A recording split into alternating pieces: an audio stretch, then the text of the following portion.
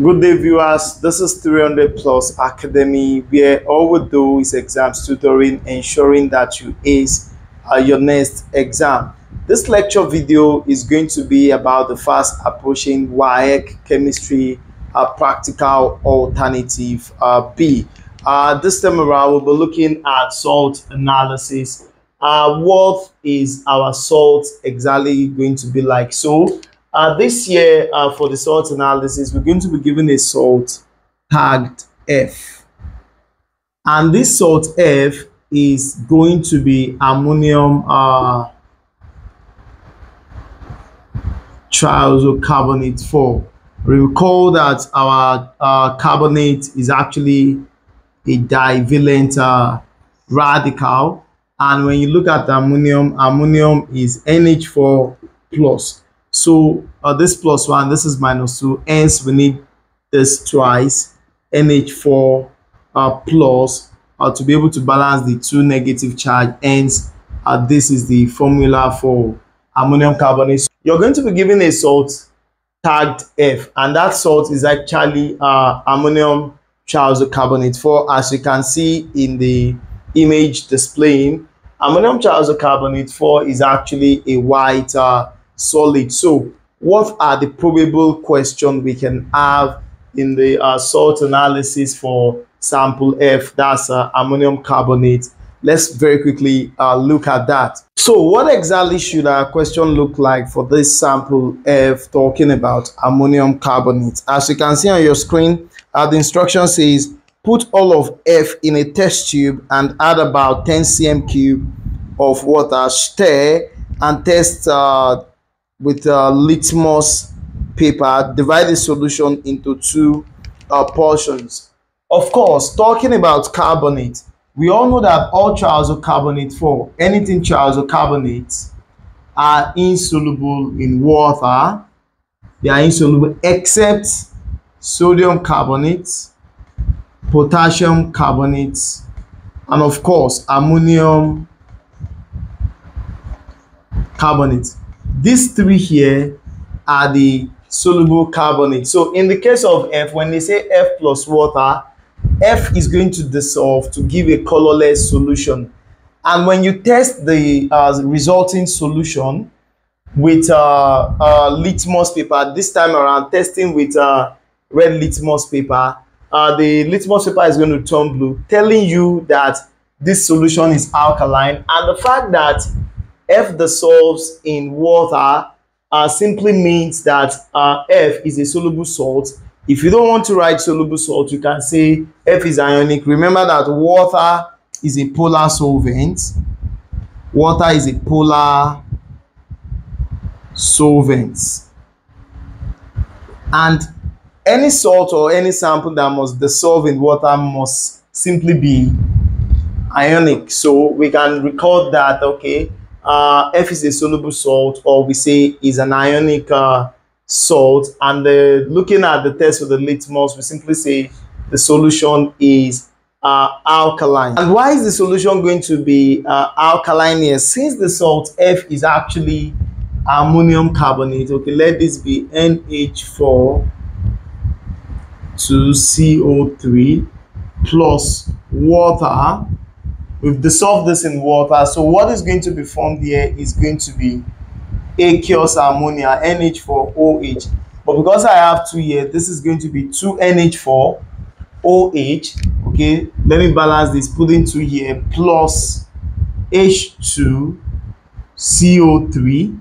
Of course, this being unstable, you're looking at H2O and probably carbon dioxide.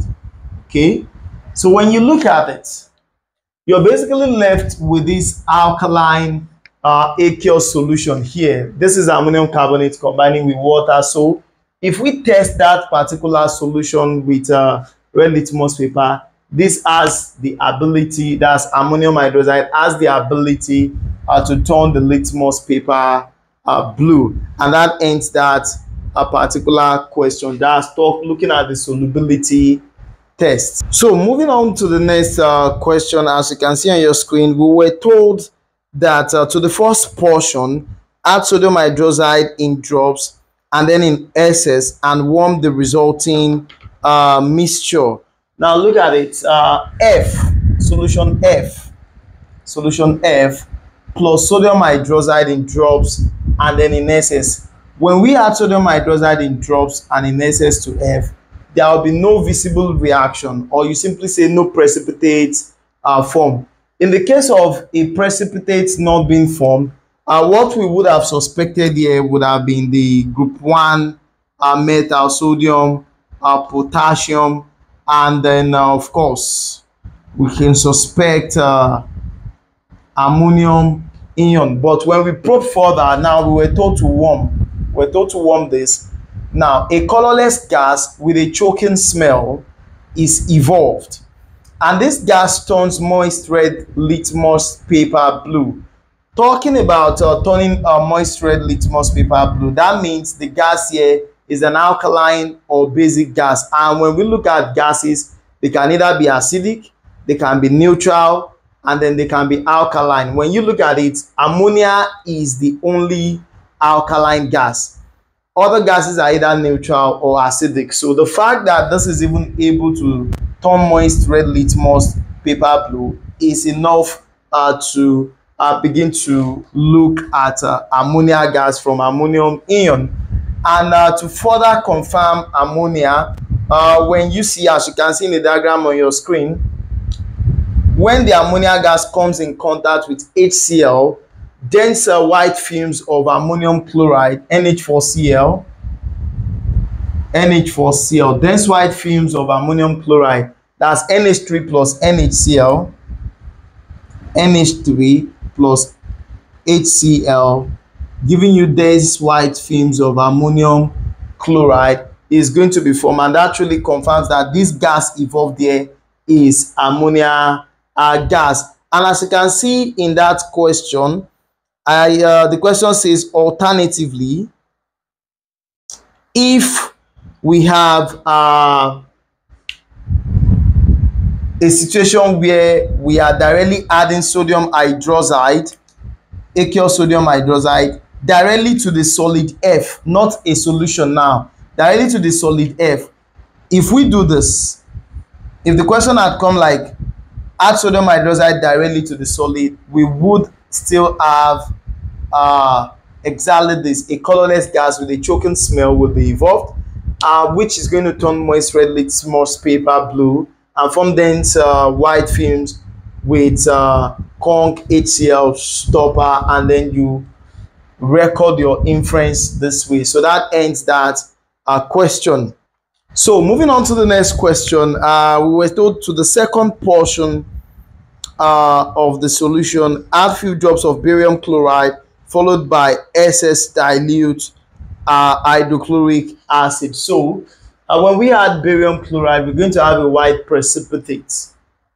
Now, on adding dilute acid in SS, that particular precipitate is going to dissolve. So we say the precipitate, white precipitate, which is then soluble in SS dilute HCl, and in the process there is an evolution of a colorless, odorless gas which turns lime water milky. Of course, here you can add the fact that because this gas here is carbon dioxide, you can add that it turns moist blue litmus faintly red, telling you that that's an acidic gas, and that's going to be CO2 gas from CO3 2 minus from carbonate 4 in that way. CO3 2 minus confirmed. Look at it very well again. You're adding barium chloride with that particular solution. If you're going to have a white precipitate, and that particular precipitate will dissolve in SS dilute HCl, and in the process a gas which turns lime water milky is going to be liberated. Now, in the course of this particular salt analysis, can we be told to directly heat F? Now let's look at it. NH4 to CO3. Can we be told to directly heat F? If we are told to do this, this will be 2 NH3 plus H2O plus CO2. All those three here, they are colorless gas. They are colorless. This is ammonia gas, it is colorless. This is steam, it is colorless. And this is carbon dioxide, it is colorless. Can we be told to eat this? Although I doubt it, but as you can see in the diagram on your screen, when we are told to eat this, the first one we can identify when we eat the ammonium carbonate in the test tube, as you can see, the first one, the first gas that we can identify, we can use our red litmus, and you can see there that it suddenly turns blue, and that confirms the presence of ammonia gas. Also, we can use a cobalt 2 chloride paper. Yes, cobalt 2 chloride paper, COCl2, cobalt 2 chloride paper. You see that it suddenly turns pink. It suddenly turns pink. That's where we test with for steam. But in the case of carbon dioxide, this is where, you know, we've been able to test for this. We've been able to test for this, as you can see in the diagram on your screen. But in the case of carbon dioxide, it becomes difficult. So what we do, or what we are going to need here, is that we're going to need lime water. We're going to need lime water. And in this setup, as you can see, the first tube is going to contain H2SO4. Now that H2SO4, when we eat this particular sample, that H2SO4 is going to help us to remove carbon to absorb the ammonia gas. And then you can see that after that, on the far left, you're going to have the lime water in another tube. Now, after all of the ammonia gas has been removed by the H2SO4, the carbon dioxide is going to go into the lime water, making it to turn milky, and that way we can confirm that yes, we have ammonia using our red litmus paper. We have cobalt 2 chloride paper to confirm the presence of water, and then we have our lime water to confirm the presence of carbon dioxide. Can we be told to eat? Everything is actually possible, but as far as sample F is concerned, for this alternative to for this chemistry practical alternative B, these are the probable question we can get. And with that, we've come to the end of salt analysis. Do not forget, hit the subscribe button, share with your peers writing alternative B for chemistry practical Waec 2024. From myself and the entire team, it's bye for now.